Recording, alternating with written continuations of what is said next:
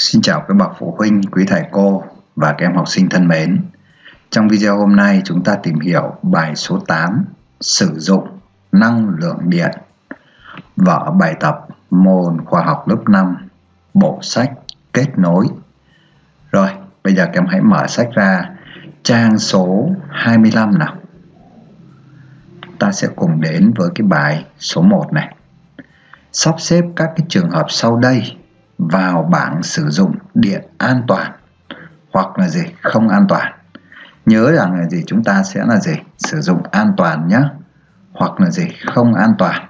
Ok, như vậy người ta cho mình này từ cái trường hợp A cho đến trường hợp G, và ở dưới đây là có cái bảng này, một bên là gì sử dụng điện an toàn và bên này là gì không an toàn, được chưa? Rồi câu A này, trú mưa dưới trạm điện. Và trú mưa dưới trạm điện thì rất là nguy hiểm, đúng không? Bởi vì sao? Sợ điện nó rò một cái là rồi, đúng không? Như vậy đây sẽ là gì? Sử dụng không an toàn. Chúng ta ghi A vào đây, được chưa? Đó. Rồi câu B nhé. Ngắt nguồn điện trước khi sửa chữa dụng cụ điện, rất là an toàn, đúng không? B là sử dụng điện an toàn. Cắm đinh vào ổ điện. Và cái này gọi là trò chơi là gì? Trò chơi hơi bị dại đấy, đúng không? C, không an toàn. Báo cho người lớn khi nhìn thấy dây điện bị hở.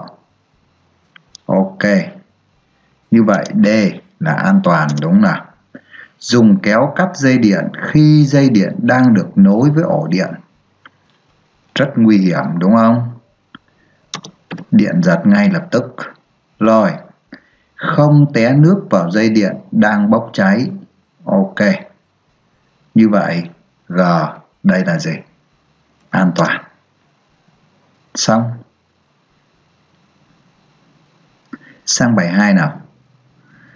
Xếp các trường hợp dưới đây vào bảng sử dụng điện tiết kiệm và lãng phí. Đấy, ở đây có hai mức độ nhé. Một cái là chúng ta sử dụng điện tiết kiệm này, và một cái là gì? Sử dụng lãng phí. Ok. Rồi câu A nào. Hạn chế mở tủ lạnh khi không cần thiết. Như vậy đây là phương án tiết kiệm điện, đúng không? Tắt đèn, quạt, tivi, máy điều hòa trước khi ra khỏi nhà, rất là tuyệt vời, tiết kiệm nhá. Để tủ lạnh ở gần bếp đun nấu.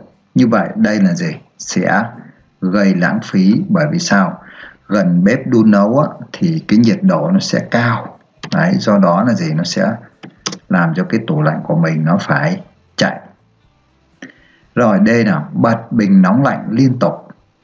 Như vậy D là gì? Lãng phí. Nhiệt độ trong phòng 20 độ C, chỉ nên bật quạt, không nên bật điều hòa. Ok, lúc này là lạnh cóng rồi, đúng không? E là tiết kiệm. Trời lạnh mặc quần áo ấm ngồi học, không tăng nhiệt độ cho máy sưởi. Ok không? Như vậy đây là gì? Đây là gì? Tiết kiệm hay không tiết kiệm nhỉ?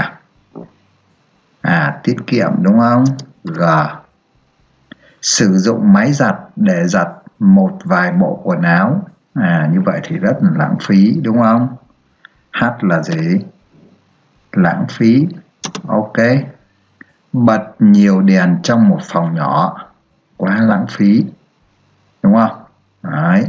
Như vậy thì chúng mình đã hoàn thành được bài số 2 này nhé. Rồi, bài 3 nào. Tìm hiểu các đồ dùng máy móc dùng điện ở gia đình em và cho biết mỗi thiết bị đó thì dùng vào việc gì. Đấy, chúng mình sẽ viết vào cái bảng ở đây. Đấy, như vậy chỉ trong gia đình mình có rất là nhiều thiết bị, đúng không? Đấy, chẳng hạn như là gì? Chẳng hạn như thầy chỉ lấy ra một số cái nhé, như nồi cơm điện này.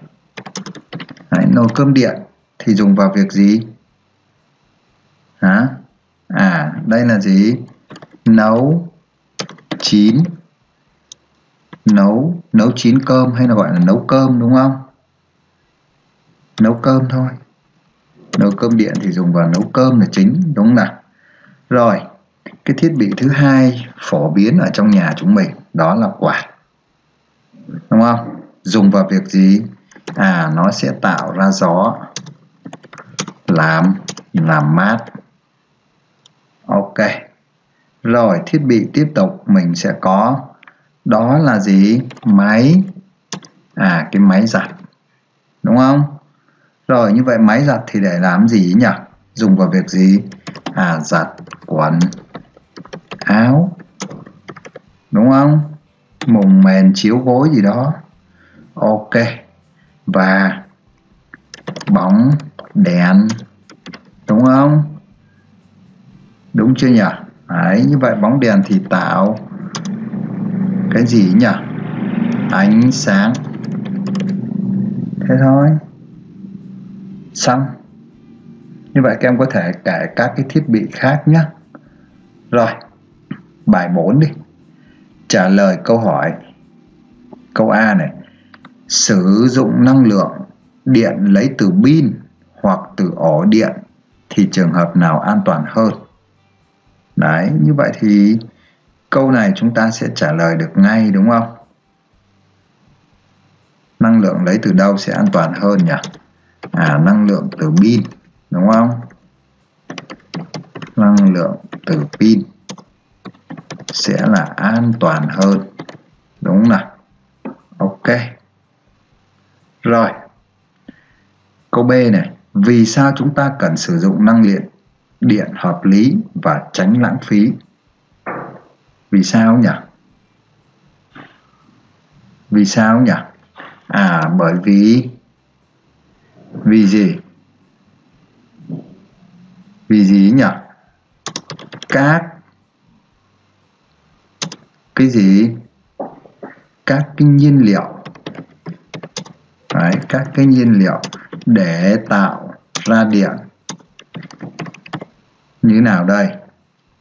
Đang dần cạn kiệt. Trừ mỗi là gì? Sức nước thôi, đúng không? Tức là gì? Nhà máy thủy điện thôi. Nhiên liệu tạo ra điện này, nhiên liệu như là gì? Than đá này, đúng không? Rồi gì? Dầu mỏ này. Đấy. Dầu mỏ để dùng cho máy phát điện. Than đá thì chúng ta cũng dùng cho cái máy phát điện. Rồi, câu C nào. Vì sao khi giặt quần áo thông thường bằng máy giặt thì không nên để ở chế độ nhiệt độ cao? Đấy. Nhiệt độ cao thì sẽ gây gì? Lãng phí điện, đúng không? Và quần áo có thể sao nhỉ? Có thể mau hỏng hơn, đúng không? Bởi vì quần áo của chúng ta là nhiều loại vải khác nhau. Đấy, chứ không phải là gì? Một loại. Do đó có những loại thì nó sẽ phù hợp với cái nhiệt độ cao. Khi máy chúng ta sấy hoặc là gì chúng ta giặt bằng nước ấm này kia đó để gọi là gì? Khử khuẩn đó. Tuy nhiên thì cũng có những cái loại quần áo nếu mà gặp nhiệt độ cao thì nó sẽ bị quăn, đúng không? Vân vân. Rồi, bài 5 đi. Sử dụng các từ hay cụm từ. Người ta cho này, cụm từ đó năng lượng điện này, tiết kiệm này, quy tắc. Và chúng ta điền vào đây. Trong cuộc sống được sử dụng để thắp sáng. Cái gì để thắp sáng nhỉ? Năng lượng điện thôi, đúng không? Năng lượng điện. Trong cuộc sống, năng lượng điện được sử dụng để thắp sáng. Chạy máy móc và các phương tiện giao thông. Để đảm bảo an toàn khi sử dụng điện cần tuân thủ các gì? Quy tắc. Về an toàn điện. Các nguồn năng lượng như than đá, dầu mỏ, khí đốt tự nhiên dùng để sản xuất điện ngày càng cạn kiệt nên chúng ta cần tiết kiệm. Đấy, đúng chưa? Thầy vừa nói ở trên đó. Vì sao chúng ta cần phải tiết kiệm điện đó? Đấy, ngay câu số mấy đây? Câu số 4 nè. Ok chưa? Chuẩn nhá. Rồi, câu 6 nào. các thiết bị điện khác nhau khi hoạt động sẽ tiêu thụ những năng lượng khác nhau. Chỉ ghi số bên dưới mỗi thiết bị cho biết lượng tiêu thụ trong 1 giờ. Đấy, tức là người ta chỉ ghi số thôi. Đúng nào? Như vậy tôi yêu cầu câu A này, quan sát các hình dưới đây và cho biết trong 1 giờ thiết bị nào thì tiêu thụ năng lượng điện nhiều nhất và thiết bị nào thì ít nhất. Đấy, như vậy các em nhìn vào đây chúng ta sẽ trả lời được ngay. 2 đơn vị này, 0,07 này, 0,8 này, 0,1 này, 1,5 này, 2 này. Đấy, như vậy có 2 này là 2 đơn vị này. Rồi, 0,02, 0,15 và 0,12. Như vậy thì mình nhìn thấy này, tiêu thụ mà nhiều nhất, tiêu thụ nhiều nhất ở đây là 2 cái thiết bị, đúng không? Đều 2 đơn vị này, ấm siêu tốc và bàn là hay gọi là bàn ủi, đúng không? Đấy, vậy chúng ta sẽ ghi ở đây nhá. Thiết bị tiêu thụ nhiều nhất, thiết bị mà tiêu thụ điện nhiều nhất này, thiết bị tiêu thụ điện nhiều nhất là ấm siêu tốc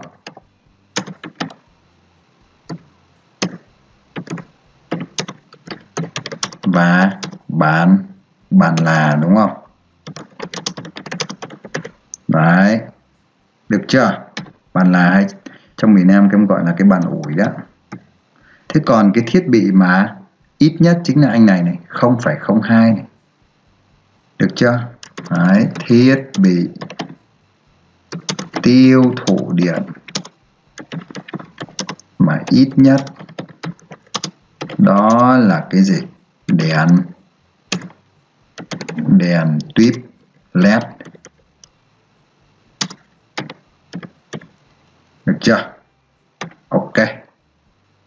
Xong nhá. Câu B nào. Gia đình em đang sử dụng những thiết bị nào trong những thiết bị nêu trên? Trong một ngày thì thiết bị nào tiêu thụ năng lượng điện nhiều nhất? Đấy. Như vậy thì gia đình em là sao? Mình nhìn thấy tất cả các thiết bị này đều là những thiết bị gì? Cần sử dụng hết trong một ngày, đúng không?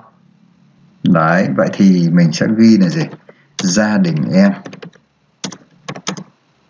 sử dụng hầu hết, đấy, cho nó đủ đi, các thiết bị trên, đúng không? Cái nào cũng là tối thiểu, gần như là vậy, đúng không? Rồi,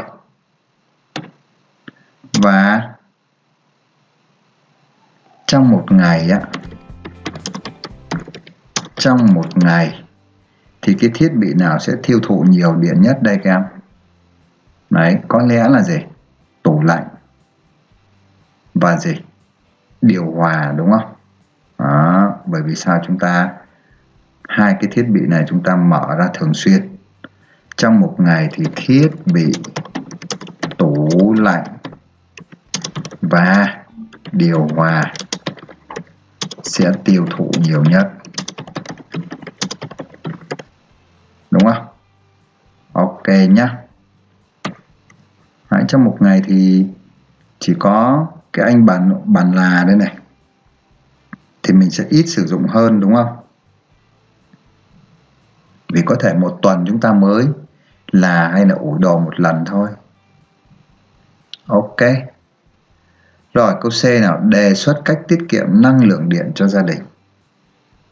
Như vậy thì cách tiết kiệm của chúng ta làm sao nhỉ? Tiết kiệm chẳng hạn như là gì? Chúng mình hạn chế mở tủ lạnh nhiều lần, đúng không? Đấy, Được chưa? Rồi. Và cái thứ hai nữa cho gia đình đó là gì? Cài đặt cái điều hòa nhà mình á. Cài đặt cái máy điều hòa ở cái nhiệt độ phù hợp khi sử dụng. Được không nhỉ? Và cái thứ ba là gì? Chúng ta tắt hết các thiết bị. Tắt hết các thiết bị khi mà không sử dụng. Ok. Đấy, nhiều nhà thấy là gì? Các thiết bị nhiều khi không dùng đến cứ cắm điện suốt, đúng không? Chẳng hạn như cái bình siêu tốc này như vậy này. Mặc dù các bạn không nấu nước, nhưng mà gì, chúng ta cứ cắm cái ổ cắm ở đây thì nó cũng sẽ tiêu tốn điện nhé. Nồi cơm cũng vậy, vân vân và mây mây. Rồi, như vậy mình đã hoàn thành được cái bài 8. Và hẹn gặp lại các em trong bài 9 mạch điện đơn giản. Bye bye.